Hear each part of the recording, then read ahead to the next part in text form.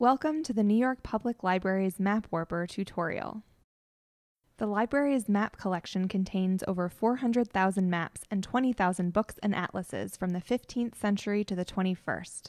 About 15,000 of those maps have been digitized so far. Our award-winning open-source software, the NYPL Map Warper, allows users like you to help bring our historic maps into the present.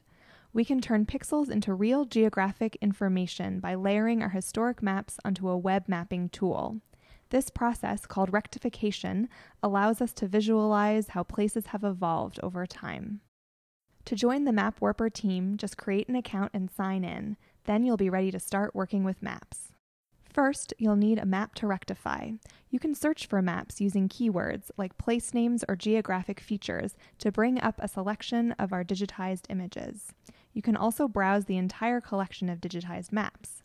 The status column on the right will tell you if the image has been already rectified. You can sort the list by status and bring the unrectified images to the top.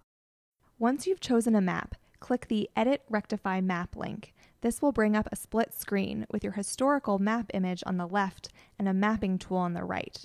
You'll notice that each frame has the standard web map navigation controls on the left. First, you need to make sure the web mapping tool on the right is displaying the same geographic area as the image on the left.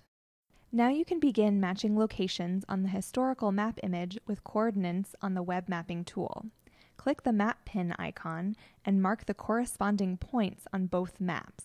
Then click Add Control Point. Your first pair of pins will both be numbered 1. In the area below the maps, click Control Points to monitor the error values of your points. Values below 10 are acceptable. The easiest way to keep your error values low is to outline a regular shape like a square or rectangle with straight lines. For best results, you should add at least 4 control points. Now we need to crop that map to reduce any excess border from the historical image. Click on the Crop tab and then the polygon icon to start. Click to create anchor points and outline the area of the map you want to keep. Once you have completely outlined your map, double-click and view your polygon. To make changes, click on the Modify Polygon icon and reposition any anchor points to improve your cropping. Click inside the area to toggle back to viewing your crop area. When you are satisfied with your control points and your cropping, click Mask Map. When the process completes, you will see a message saying Map Masked and Rectified. To see your map in action, click the Preview Rectified Map tab. Your historical map image will now be layered over the matching location on the web mapping tool. The transparency slider lets you fade the historical map in and out. Can you see any changes in the landscape between the two maps? On this map, you can see there is now a park where there used to be buildings. You can share your rectified map on your favorite social media platform, export it to Google Earth, or email it to family and friends.